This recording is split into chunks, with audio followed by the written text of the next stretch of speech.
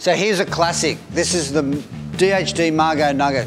It's been one of the popular sellers out of the DHD range, and I'm so lucky to have someone like Brendan Markson, who's such a big, powerful surfer. He's lucky enough to travel around and surf all these different locations, and this is his model that he comes back and we refine each year.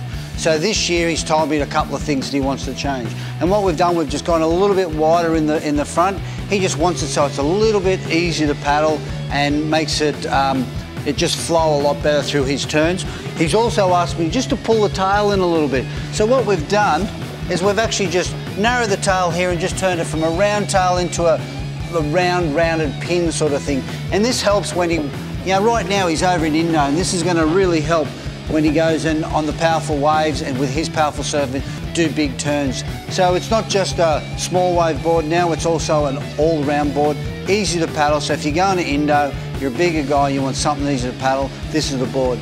He's surfed it, he's tested it, it's proven, one of my #1 sellers. So Margo Nugget, a little bit wider nose this year, pulled the tail in to make it a little bit better for all-round conditions. Single, double concave, beautiful rocker, Margo Nugget.